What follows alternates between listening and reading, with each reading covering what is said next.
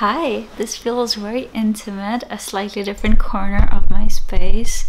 Today we're talking about Almond by Sohn Won-Pyung, but I guess Won-Pyung Sohn. That's a South Korean author. This book is very popular because it was recommended by BTS's RM. I'm a big BTS fan, ARMY, and I first saw this book when both RM and Suga were reading it during the first In the Soup, and I did read a couple of RM's recommendations and I really loved it, but I guess this is one of the ones that I hadn't heard about. Felt like it was more like young adult. I don't know who said that. And then finally I picked it up, and when I read it I was like, okay, I see why people think this is young adult, but I also feel like it's something that anyone would enjoy, no matter kind of like what age group you're in. So let's talk about the author herself. Apparently this was her debut novel, but she has some experience in like screenwriting, I believe. I don't really read many books that are like this linear. A lot of them are like reflective, philosophical, but this is very much like pure storytelling. So it's a little bit different for me, but I still really enjoyed it. I do think there has been some criticism about the pacing. I personally actually breezed through this. I am not someone who is like, I can read any book. I'm not. Like, I actually do struggle in finishing a lot of books. So for this one, I didn't have that problem. I think it's a pretty easy read. So Almond, what is the kind of meaning of the name, I guess? The book goes on to talk about this. The protagonist is this young boy who, I have this written because I'm not gonna say it right otherwise, alexithymia, which is basically a condition, a brain condition, which impairs his ability to experience emotions. And it's not just about kind of experiencing emotions. I don't mean it's his like ability to just express, but his also ability to comprehend emotions and think about emotions in the way other people think about it. So it's a lot more complicated than just like, oh, he doesn't feel anything. The story itself begins incredibly heartwarming. So you learn that like from a really young age, Yoonjae's mother kind of had this feeling that her son, like some things were not really I wouldn't say normal, but like not what she was expecting. So she read up on it that children are supposed to smile from like day 3, but it had been like 100 days and like Yoonjae still hadn't smiled, and then it was like really stressing her out. So she would take him to the doctor, who would just say like there's nothing wrong with him, but you know, she always had this feeling that, you know, something was not quite, I hate to say normal, but like, you know what I mean. And then the first time, I guess we're at the very beginning of the book, you are introduced to these two very traumatic things that happen in Yoonjae's life. The first thing involves like bullying and assault towards like a minor, and the second thing is basically like a manic murderous spree, both of them resulting in death very close to him. That's why I have a feeling that I wouldn't really categorize this as young adult, because I feel like there's loads of themes here that even though it's the story of like, I do feel like it's a coming of age story, but there's a lot more depth to what is being explained. In fact, I would say this is a great book for kind of new parents or people who are trying to navigate parenting. You learn that Yoonjae's mother didn't have the best, not the best, the most easy of childhoods herself. His grandmother brought her up on her own, and she wanted the best for her daughter. She wanted her to really do well, so she would sell like rice cakes in the market, and she wanted her to have an accomplished life. But then Yoonjae's mother fell in love with this street vendor, which his grandmother found incredibly like, you know, like, how can you do this to me kind of a thing. But despite that, his mother went on to have a baby with said dad. But when Yoonjae was really young, or even before he was born, his dad actually passed away because he was involved in an accident where someone kind of drove into his booth. And after that, Yoonjae's mother really struggled to bring him up on her own, because, you know, like, of course there's struggles of being a single mother, but also on top of that, there were loads of points where she felt like she couldn't give Yoonjae all the love and attention that he needed, especially after the first thing that happens where he sees a young kind of child being abused, and after that he doesn't really show the proper emotions, so she's really worried about him. So she gets in touch with her own mother, and things happen, and eventually Yoonjae ends up living with his mom and his grandma. And although the world kind of tries to portray him like a monster who doesn't really feel much. His mom and his grandmother at least act like they're pretty unfazed by all of this. They really support him. They do everything to like protect him. And his mom like puts these little sticky notes everywhere, like learn to smile when people do this, you should like do this. Just like her dream was so that her child blends in. And I feel like this is where I realized the story is so like, it is so intertwined with like Korean culture and present day Korea more than it is to do with coming of age, because Korean society, or at least South Korean society, is known to be incredibly conformist. It's why the whole idol scene really works. It's why a lot of things are the way they are. Even the way Korean people dress now is incredibly conformist. There's very little individual identity in this society. So kids being very different or having a very individual identity, especially things like, you know, mental illnesses, etc., aren't looked on very favorably. And a lot of the times the biggest thing parents want is for their child to blend in and do well, or do the same things but like just better than everyone else. Whereas, you know, Western societies might cherish or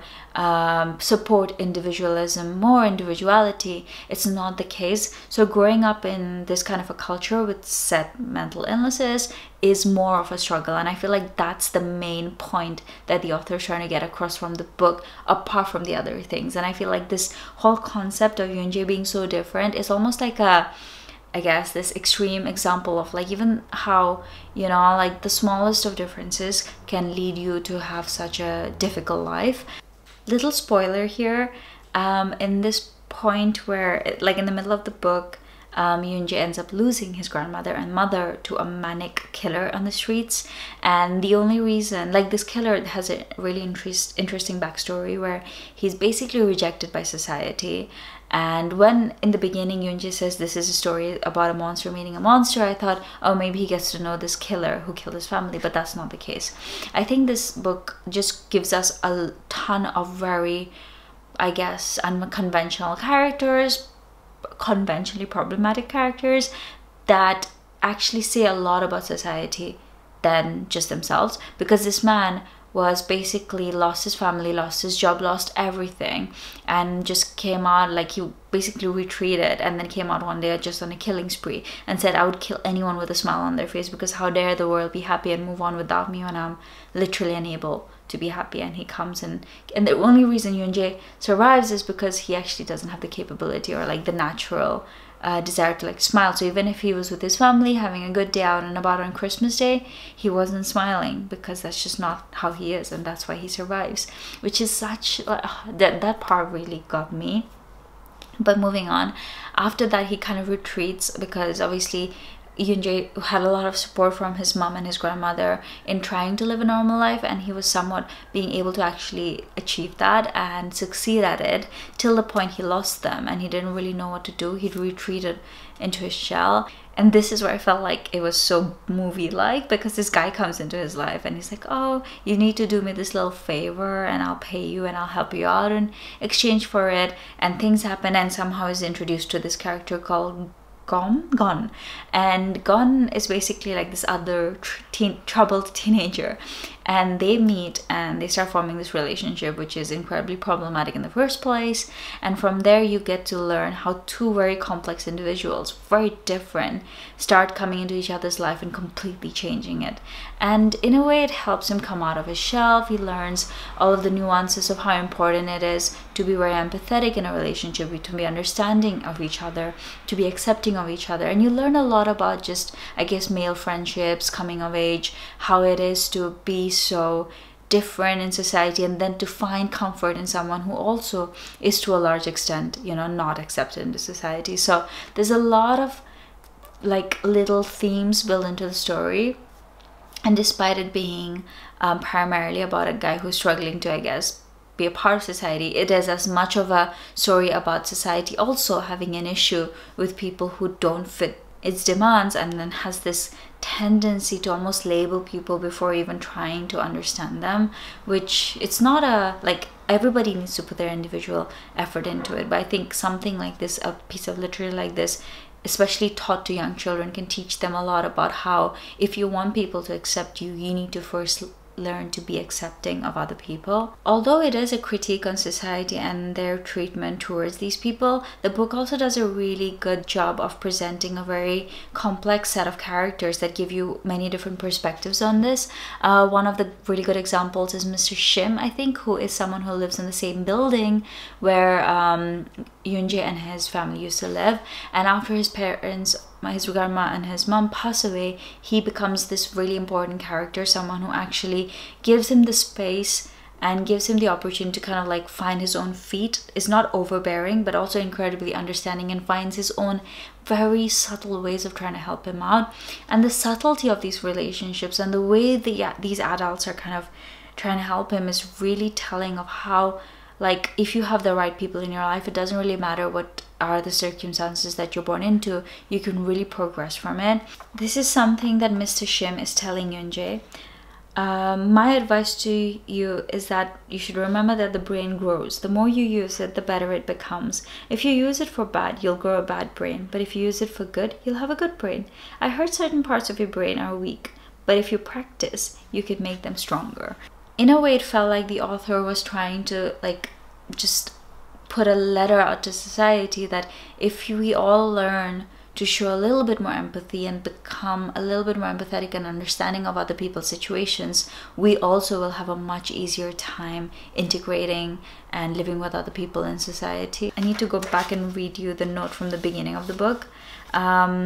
There has been some studies that show that there is the ability of the amygdala to process fear and anxiety can be increased through training. So the whole book just says that with the right kind of, I guess it is nature versus nurture in a way, where it says that nurture can help us overcome a lot of the things that we feel like inevitably are a part of our personality, and you do see that growth. But I guess she does take the creative liberty to actually explore those themes and concepts, whereas it might not always be the case. I think in general, the book is such a great piece of literature when it comes to like just simple concepts of communication, young friendships, male friendships, the importance of empathy in relationships, a lot about just general understanding of human emotions and the complexity, and also to a large extent being accepting in friendships. If we think about this as like, okay, two people in their early 20s who are